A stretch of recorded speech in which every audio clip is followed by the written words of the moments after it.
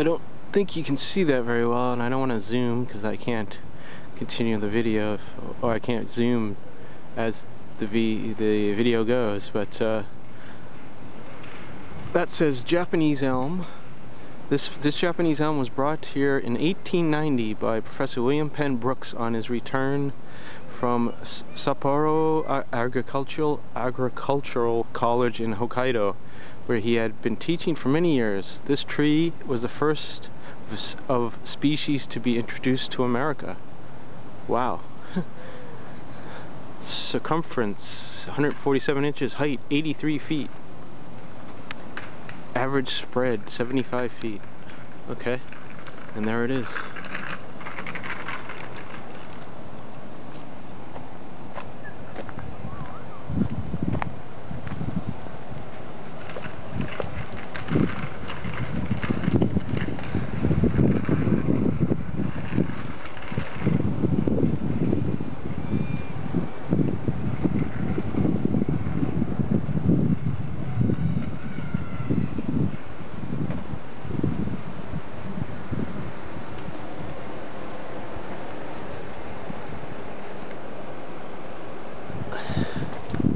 The first one in America. I didn't know that.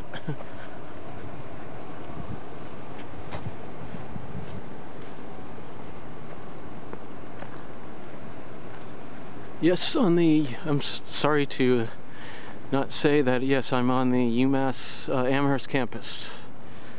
For those who didn't recognize that.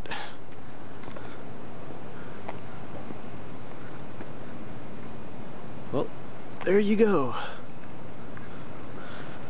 First Japanese elm in America.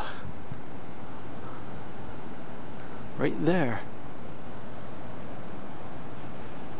120 years old? Over 120 years old.